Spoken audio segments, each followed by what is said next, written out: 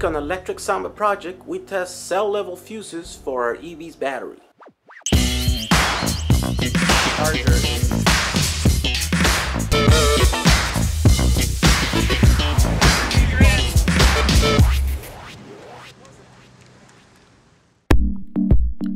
For those of you that might be watching this for the first time, the Electric Samba project is a weekly video series following the conversion of this old VW van, otherwise known as the Samba, into a fully electric vehicle.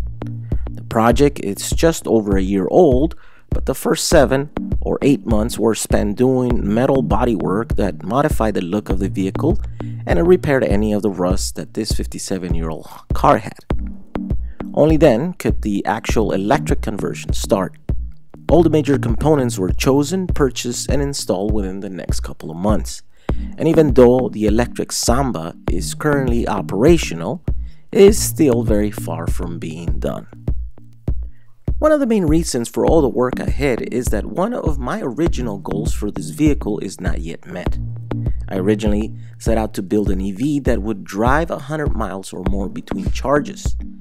In its current form, the Samba has given me a maximum of 65-mile range, and even though there are things I can currently do to improve on it, like cutting down drag by installing 20 of the 23 windows, I am afraid the only way to reliably and consistently meet my range goal is to change the current 21 kilowatt-hour lithium iron phosphate battery with something bigger but yet lighter.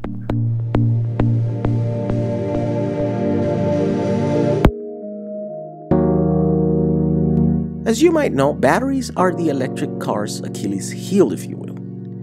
If lithium battery technology had existed in the turn of the century, we would all be driving EVs today. But unfortunately, they didn't arrive until 80 years later. And so we find ourselves in our current position, where a 100-year-old invention that can and has been proven to be better than the current method of propulsion has trouble catching traction. All the battery tech of the past was just not good enough to compete with gasoline engines. But lithium is finally here, and electric cars can finally have their chance they deserve. These batteries come in many different chemistries. One of the safest adopted by the do-it-yourself electric car movement has been lithium iron phosphate. It's non-toxic, highly recyclable, and it's very stable. It doesn't require cooling, it doesn't explode, and typically does not catch fire like some of the other chemistries can. This is the reason why I originally chose this type of cells for my Samba.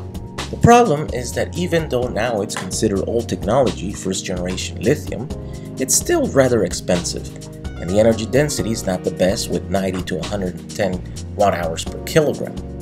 That means that my 22 kilowatt-hour battery comes in at 480 pounds and occupies all the area where the old gas tank used to be, plus most of the Samba's floor space. If I want to meet my 100-mile range target using lithium iron phosphate, I will have to spend roughly another $7,000 and get really creative finding space for all those additional cells. So the alternative is to look at another chemistry, like the one used on the best electric car today. That would be lithium cobalt cells used by Tesla's first on the Roadster and now on the Model S. They use mass-produced cylindrical 18650 cells commonly found in cordless power tools and laptop batteries. They are small in size, very light, and very powerful. Cost is about the same as lithium iron phosphate. The advantage of lithium cobalt is that it comes in about half the weight and size, allowing my Samba to go further using a battery roughly the same physical size and weight of the current one.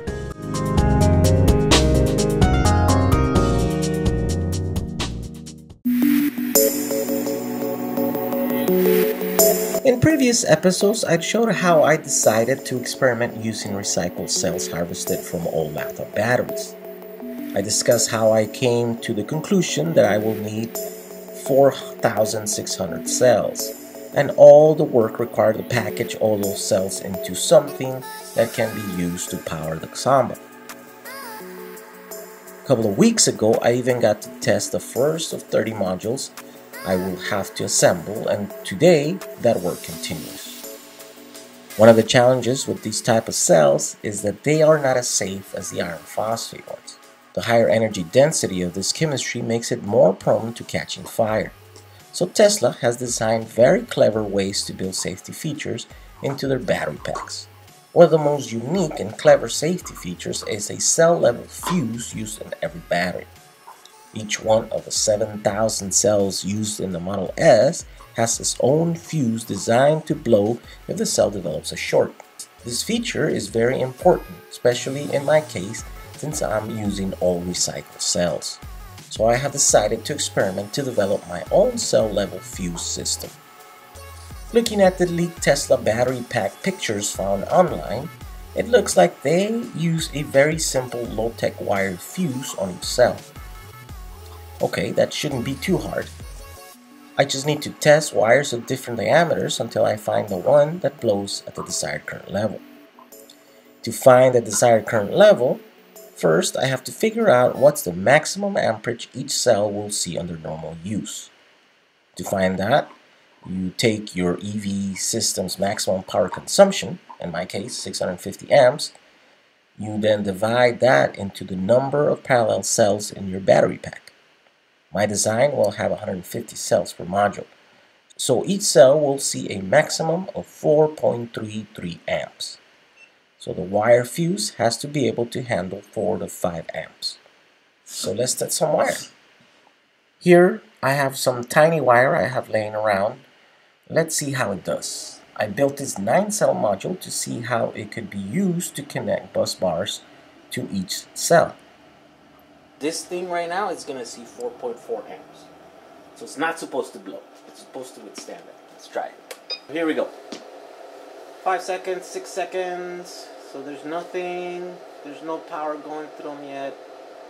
Okay, there's 700, 1.7, 2.8, 2.7, 4, 4.3, 4.4, 4.5.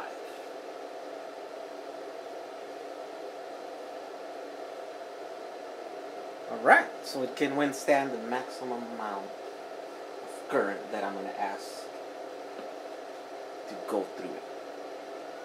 And I already actually did a test and it lasted more than 5 minutes, so I'm never going to ask for 5 minutes. It's going to be like 30 seconds at max.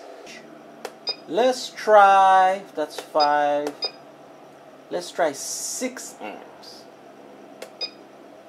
This is the first little cable that I tried just because that's what I have available. Okay, 700, 1.71 amps. Ooh, you see it? Oh, you see that? Boom! That was, and what did I say? How many amps? 7 amps? 6 amps? So if one of those batteries in like a big giant module like that happens to just go wrong, shorts out, that's what will happen to that little thing. Just and then it's disconnected. Done. So it looks like I have found my fuse cable. It blows at 6 amps. So if I want it to blow at higher amps, I could just double it up and then it'll be around 12 amps. I think I'm ready to try it full scale in a big module.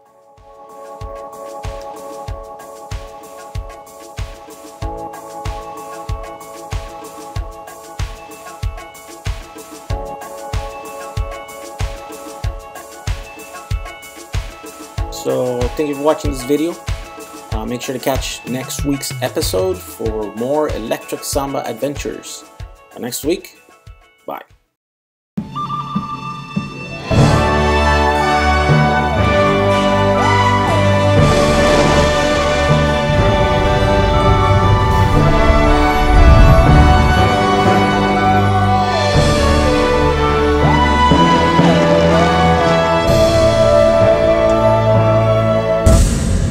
We almost lost our wheel right here.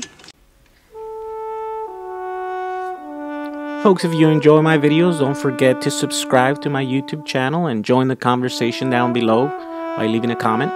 If you don't, then also leave me a comment so I can make these videos better. Thank you.